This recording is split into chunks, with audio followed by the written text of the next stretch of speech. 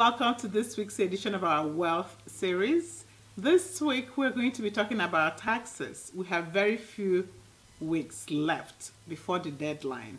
My name is Noni Nawasiki. I'm a certified public accountant and you're watching Black Pumps TV. So I kind of thought that we talk about taxes since we have very few weeks left. Just kind of give you a few final minute tips that may be helpful in your filing your taxes. So the first thing that I have to say is that you have to report all your income. Organize, make sure that you have all your 1099s and give those to your tax preparer. If you're preparing your return yourself, make sure you're reporting the income that is reported on your 1099. Because remember, the same 1099 is filed with the IRS. So make sure that you're doing that. Know all your tax credits.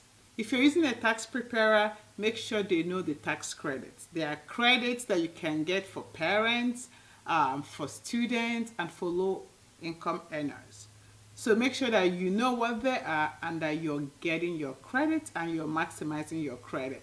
One that is so easy to remember is the child tax credit. Make sure you're getting that if you qualify.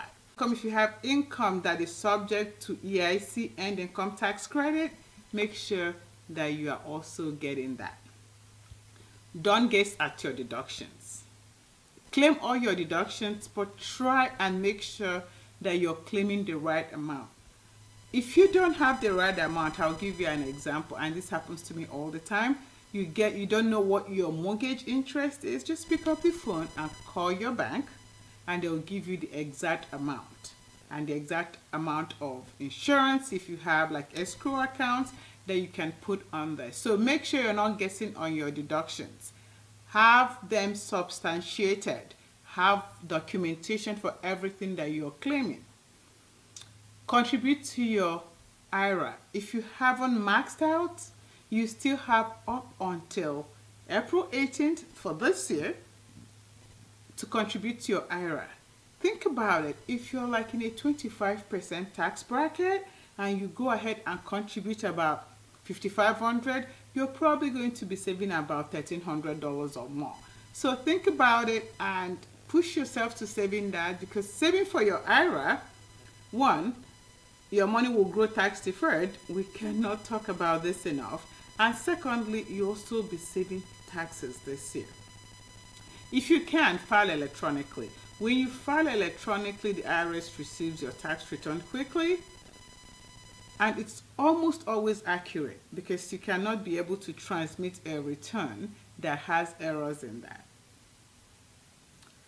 And if you cannot file your tax return on time, if you cannot get all the documentations that you need, file an extension. Remember one thing, extension to file is not extension to pay. So anyway, that's all I have for this week. Go through your forms, go through your itemized deductions. If you qualify to itemize, go ahead and itemize. Find a good tax preparer.